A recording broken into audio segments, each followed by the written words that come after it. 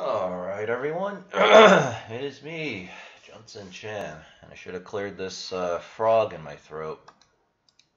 Um, so anyway, I actually just woke up like 20 minutes ago, 25 minutes ago. I just went straight to work. I did have a very good night's sleep last night, so that's good. So anyway, I wake up and of course, just more fear as always.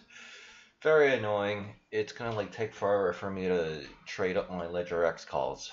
Um, but at least crude oil is going up. So once all this pressure and fear subsides and greed comes back, hopefully ExxonMobil will skyrocket. And then I can exit that position too. Because yeah, Bank of America is down, but that's because everything's down. So and that includes crypto too. So very annoying. I don't know what's going to happen for the month of March, but it's just looking like just when there's a little bit of progress, right? It just comes all crashing down.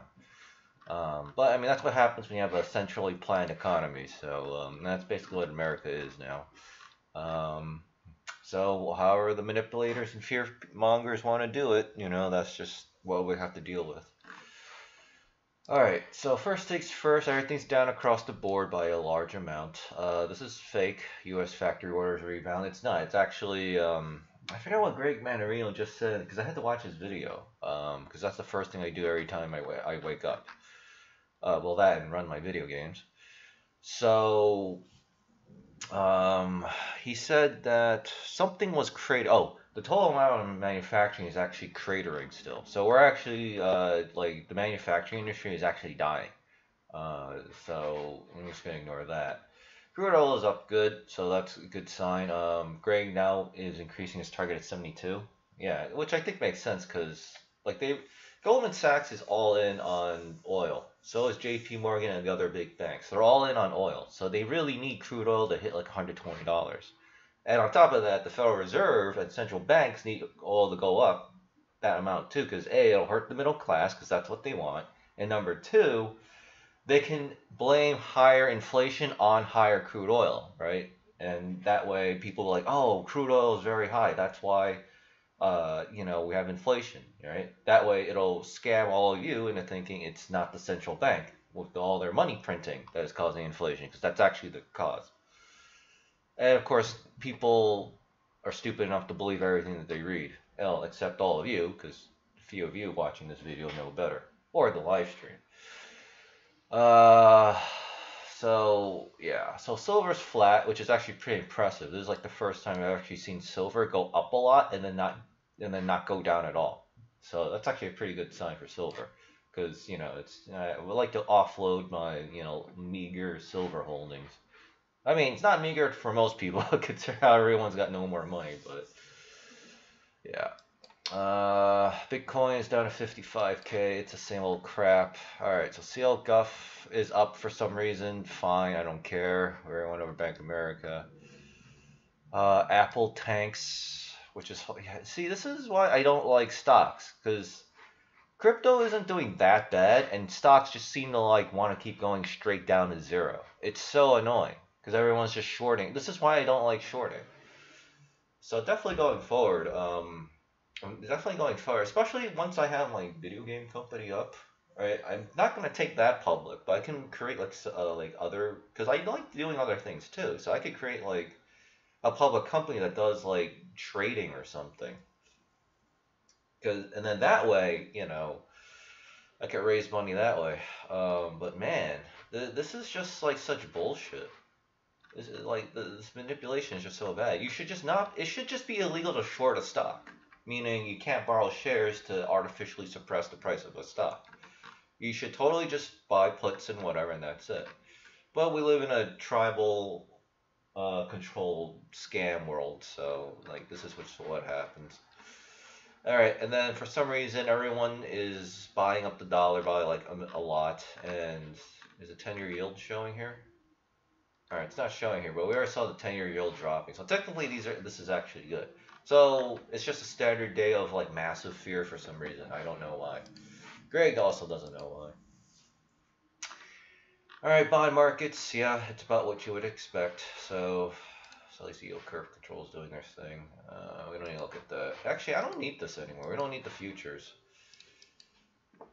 We can look at it like later this year, because we already know that this thing's going straight up. All right, so it's the same thing in the crypto markets. Like Bitcoin's getting dumped, everything. Ethereum's getting pumped.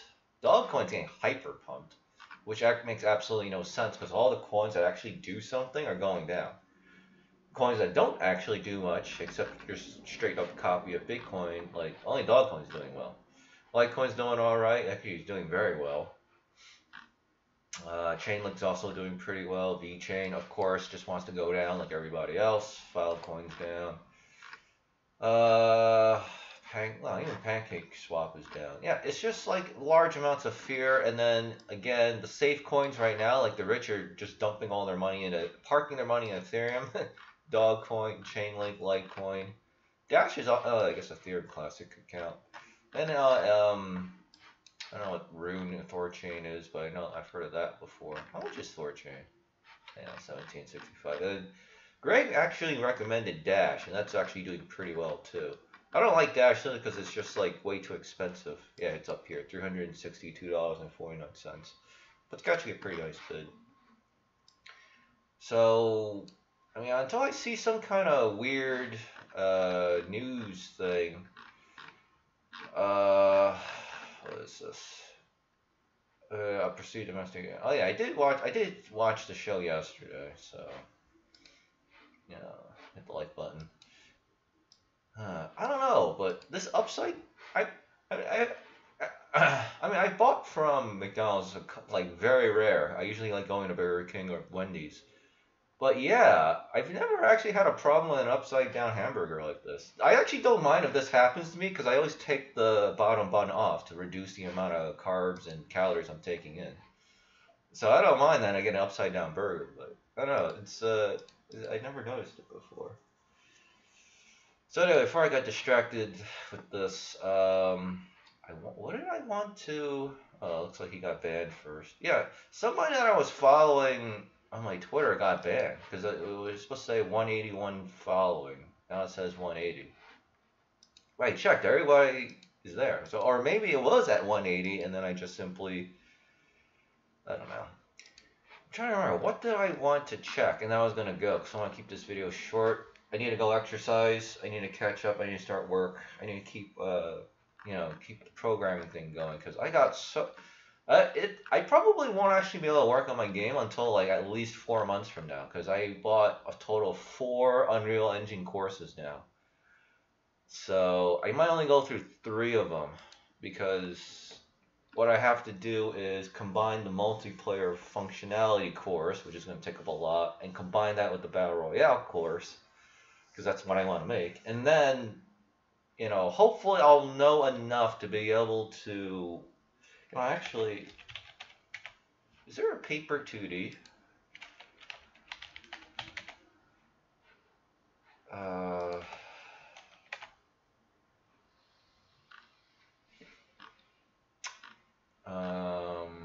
Okay, I'm getting Unity. That's not going to help. Unreal paper 2D.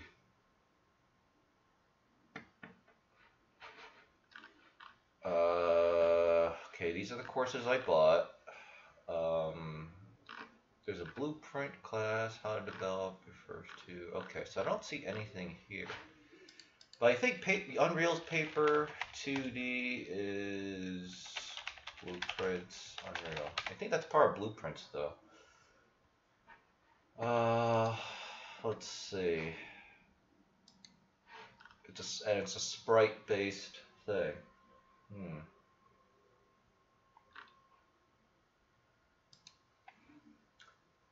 Yeah, one other thing I've also noticed is Kickstarter paper 2D. Alright, so because I know PUBG actually has a mini game called PUBG, and that's actually a 2D mini game in their game. To build 2D games.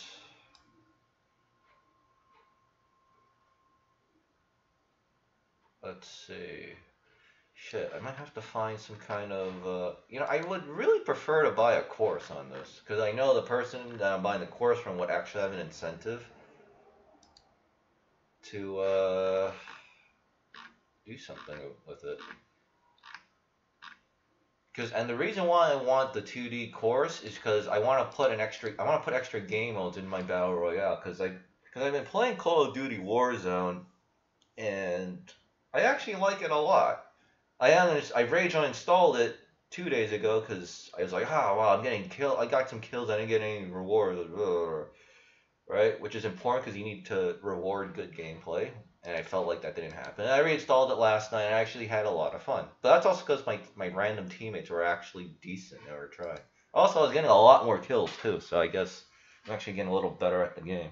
And all I do is I play some mode called Plunder, which is everyone just respawns and you have a full loadout, and you just have to try to rob money from players by killing them, or just rob money yourself, and just get to the first team to a million, and then there's overtime, and then the team that has the most money, you know, wins the I don't know, what do I call it, like casual battle royale, because I think that's a very good angle to go, is like a casual battle royale, because it's no fun to drop in, die instantly, get nothing, and then you're like, what the hell? It's like, why am I wasting my time playing this shitty game? Now, I'm still trying to remember, what did I want to look up? I need to solve the mystery of what did I want to look up.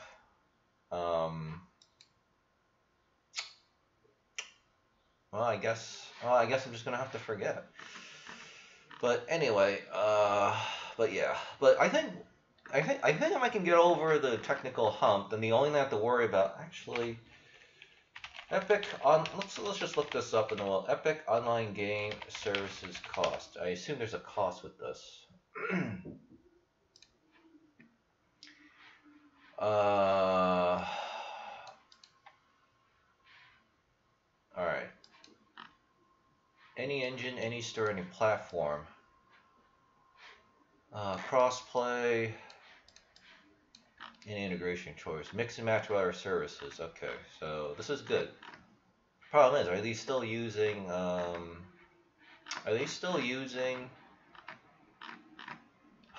Amazon AWS provide online services? Like Epic Games is just the Unreal Engine, which is owned by Epic Games, it's just like a million times better than Unity. It literally has everything. I can't believe it. I mean, I'm still okay and glad that I spent basically an entire year of my life last year learning Unity, but like Seditionist Tower Defense, because I really wanted this to be like a multiplayer game with like other stuff, but I was just so hamstrung by the limitations of Unity that I just, now it's just a plain old mobile game, tower defense game that doesn't really have much going for it, right?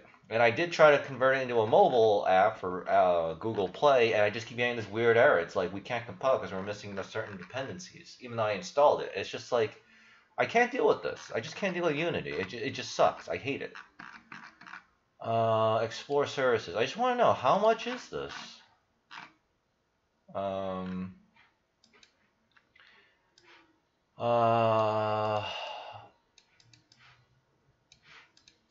Okay, crossplay. What? This can't be right. There is no catch. We built many of these services for Fortnite and are now operating. I should actually start encouraging everyone to play Fortnite so Epic will make money and keep this going. Are now operating at enormous economies of scale, and we also rely on these services for the Epic Games Store. Now we are happy to offer these services to game developers for free with the goal of encouraging wider adoption of Epic's offerings. That's actually smart. And of making cross-play, cross-progression, other open and interconnected online features more accessible to everyone. So if I make a good enough game and get popular enough, I can totally do a deal. Like, Epic Games will actually probably approach me.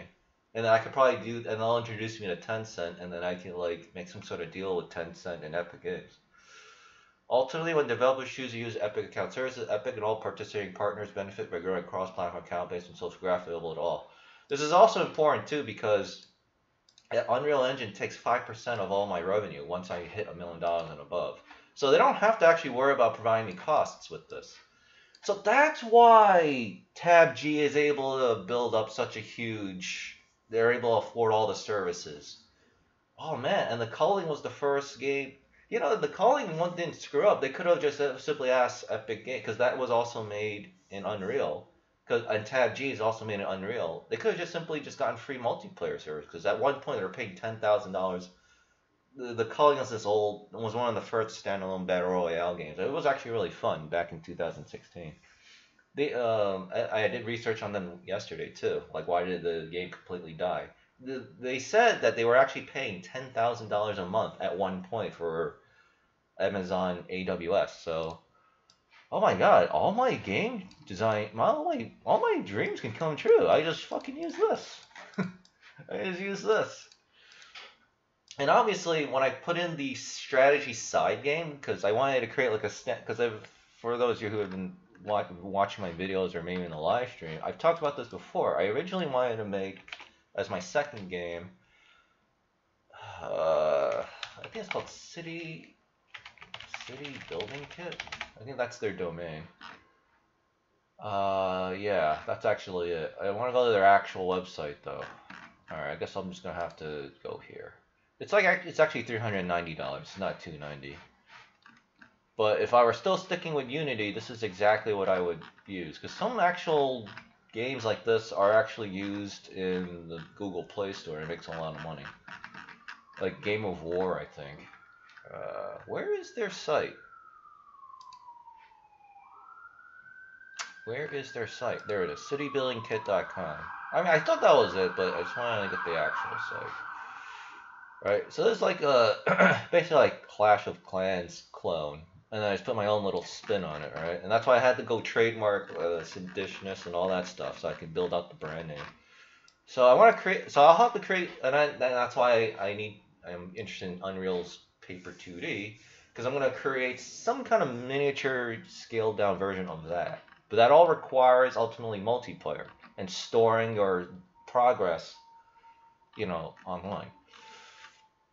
What's interesting is I can't put the multiplayer battle royale part in mobile, or right, because obviously your phone can't handle that. But I could probably put the strategy part, and that I can use to actually kind of not only gain experience in like, okay, how do I compile this part into, you know, mobile, right? I can also start running some ads on it, and then I don't have to worry about the hosting, because I can't believe they're actually giving this away for free. This is literally very expensive to do.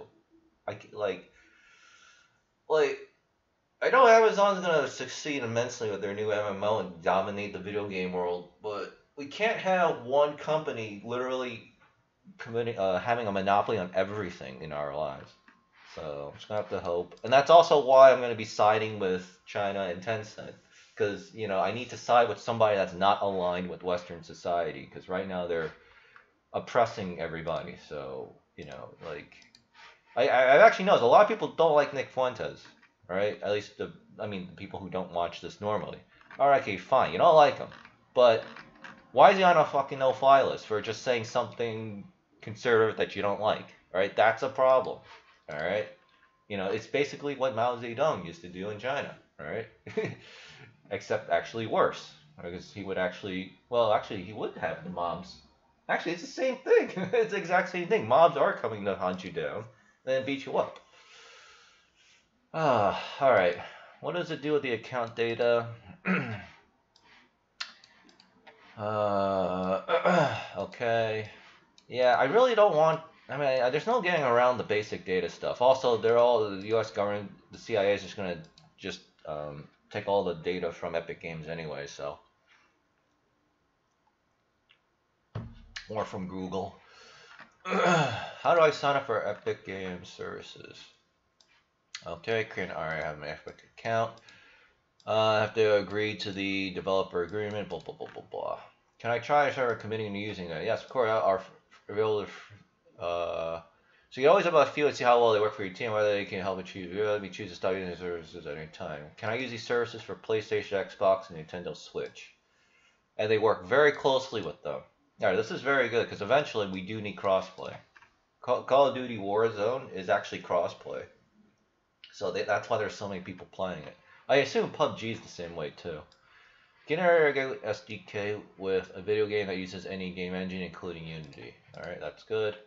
And I like how they still will work with their rivals. So, like, keeping an open mind is pretty important. Epic Online is built with okay for everything. Where do I get to, wait.